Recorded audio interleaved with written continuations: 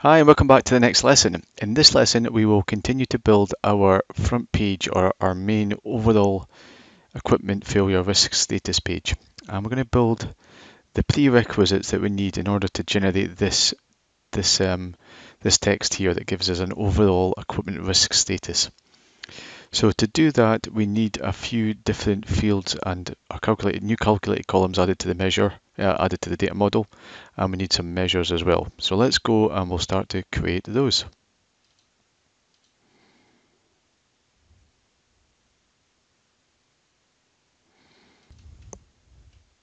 So as a reminder, these are the outputs that the overall risk status can generate. So it can be a red, it can be an orange, it can be a yellow, or it can be a green output.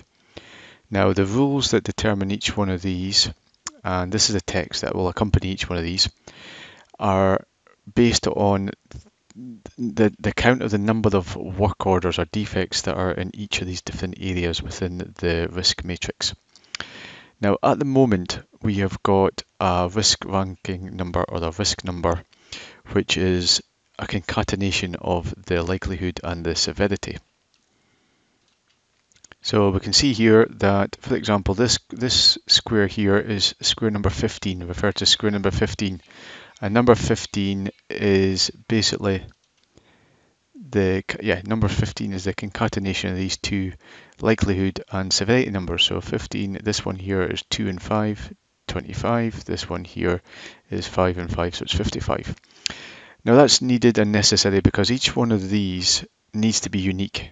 Okay, each one of these coordinates needs to be unique so that we can, once we carry out the calculation, we know, and Power BI knows where to put the count of work orders, which square to put the count of work orders into.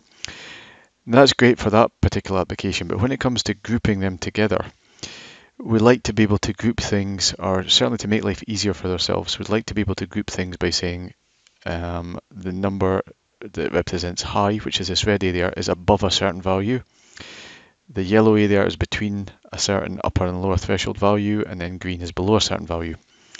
Now we can't do that with the current setup because we can see here that we've got values ranging from 15 to 35 to 42 up to 51, 52.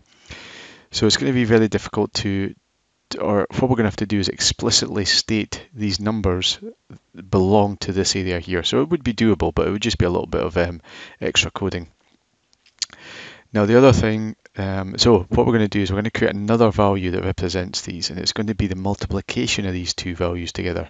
So this square here would be, instead of 25, would be 2 times 5, which would be 10.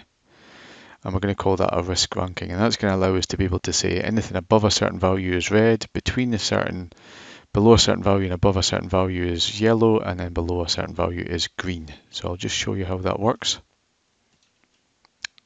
And here are the risk ranking values, and we'll create one of these for the pre and for the post mitigation risk ranking. And we can see here that the value here, 1 times 5 is 5, or 5 times 5 is 25. And it's going to be a lot easier for this to say anything above 15 is going to be in this risk grouping here. Anything between 5 and 12 is in this risk grouping here, and anything below 4 is in this risk grouping here. Now we couldn't use it to explicitly state the coordinates because 4 might be here, might be here, might be here, but if we're grouping everything together as being green, then it doesn't matter at all. So that is what we're going to do when we go across to Power BI. Okay, so we're back in Power BI and we're going to go and create these calculated columns that represent the risk ranking for each one of these. So whenever I create a risk ranking, a new column, I'm going to go to this data view here, and I'm going to click on a new column in here. And then I'm just going to paste the value in here. So risk ranking pre-mitigation is equal to, now what we're going to essentially do is we want to multiply these two values together. So we could have split the columns using the query builder into two different columns, multiplied them together, then deleted them, or even left them if we needed them, if we thought we might use them again. However, we can do this all within the DAX, which is used to calculate the contents of the new column. So we're going to go and create variables. So the first variable is going to be the likelihood, and it's going to use, they're both going to use the same sort of setup, and it's going to use value, which if I just show you the text here, value converts a text string that represents a number into a number. So we're going to go and treat this as a text string, and then we're going to pull off the first part of that text string, which is the first character in that text string, which is the number 2 in this example here, using this left variable here, or left function here, which if you used Excel before, you've probably used something may have used something similar to this. So it takes the leftmost character, or starts from the left and takes the text that represents these number of characters, and we just want there to be one character from the left, which is going to be this number 2 here. So it's essentially going to just take the first number in that pre-mitigation likelihood severity number.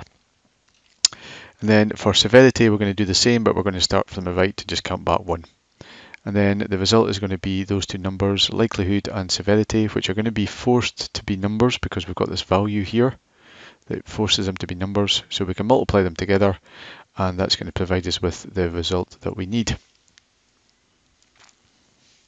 So we can see that indeed risk ranking pre-mitigation, which is looking at this field here, is going to be 2 times 3, which is 6. Now let's look at another one here. Let's look at 3 times 3, so that should be 9. I'll just move that along slightly. Yeah, we can see they're all 9s. So that seems to be working fine.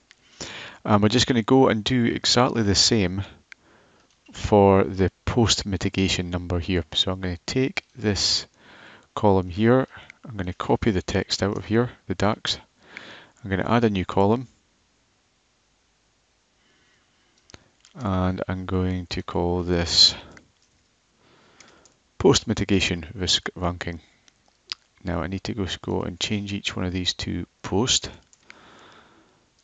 And this will allow the other column to be the post.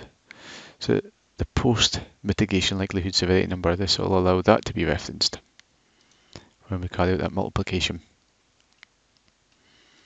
And we go in here and we can see there's plenty of these in here. So all the way from 1 through to 25. And that is going to allow us to then create the next field, which is going to be a risk grouping. So that will be covered in the next lesson. I'll talk to you then.